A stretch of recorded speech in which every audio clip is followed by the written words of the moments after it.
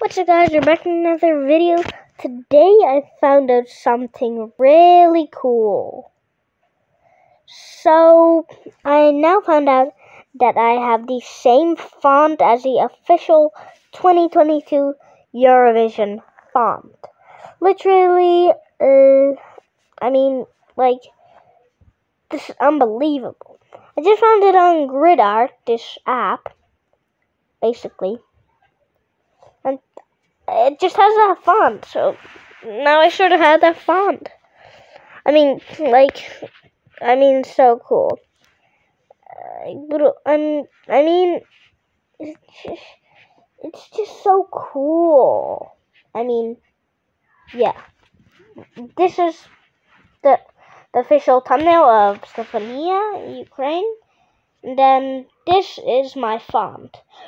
What the heck? So yeah.